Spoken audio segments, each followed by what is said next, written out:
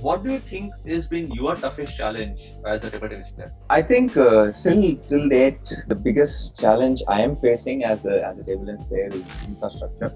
Because generally, it being a recreational sport, most of the people assume that table tennis can be played in a small hall, and you don't just 2 3 tables is enough, and you don't need so much space.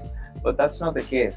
When you go into the international tournaments, it's held in big stadiums and auditoriums where the ball travels differently, the air pressure is different, the temperature of the hall is different. So a lot of differences come up. So I still remember one of the few international tournaments I went in the beginning. I was intimidated by just going there into the hall, and I didn't believe, myself if I can compete against those guys, even though I was a better player than them.